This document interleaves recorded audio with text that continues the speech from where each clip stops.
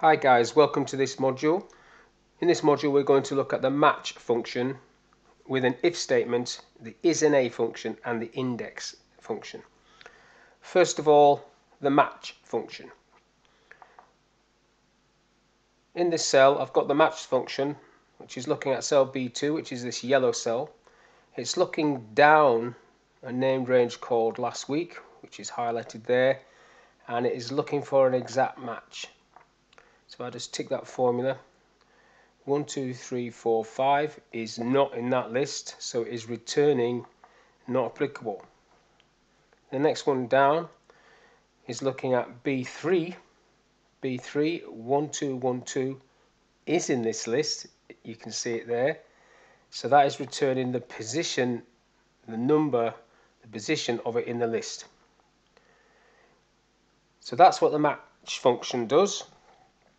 Looks down a list for a number, and the 0 means return an exact match.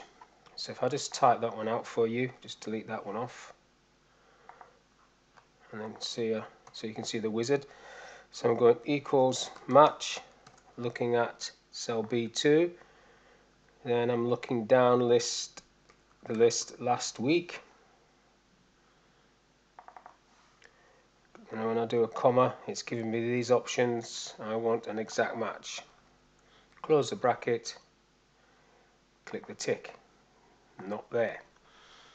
Now the ISNA function just returns true or false. So basically, is cell E2 returning NA? If it is, true. If it is not, false. So that's all that does, true or false. And then we have an if statement which looks for true. So if cell F2 says true, it would be a new number. If it says false, it would be the same. So that says false, so it's the same. That's what the three functions do in isolation. This is what they look like together. So all of it together. So I'm just going to delete that one and type it out again. So I'm going to start off with a match function. If match B2 equals match, I should say, B2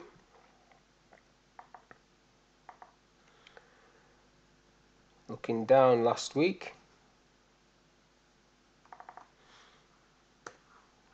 and looking for an exact match. So if I tick that, we'll get NA. That's what we've got there. Then in front of that I'm going to put is NA, open the bracket. So is all of that, does all of that return NA? Close that, tick that one, it comes with true. And then in front of that I'm going to do if all of that comes back with true, comma, then it must be a new number, otherwise it is the same. And close the if bracket at the end,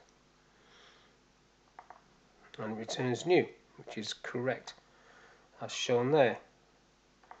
So that is the match function with an if statement and the ISNA function. Now to look at that with the index function, going on to the next sheet. So I've got some named ranges here. So first of all, this area I've called data. This area of months I've called months. This area of activities I've called exercise. I've also called this single cell month and this single cell activity. I've also called this green cell green and this red cell red. So the index function needs an intersection to return a figure or an item. So I'm using the match function to get me that intersection. So the first match function, the green one, is looking at the month, October. So it's looking for October within the range months. October is in the 10th position of this list, and I've got it highlighted yellow for you. If I change that to a different month, June is in the 6th position of this list. Now in the red cell, I'm looking at activity, which is running at the moment, but if I change that to something else, weights is in the 5th position of this list, exercise. So I'm just using these two match functions to get me a number, in this case 6 and 5. The index function requires numbers, so instead of having green and red, I could have had 6 and 5 and it would still give me the correct answer. Just going to undo that. So the index function is looking at the named range data. It's using the green number for the row intersection and the red number for the column intersection. So data, green, red. Data, row 6, column 5.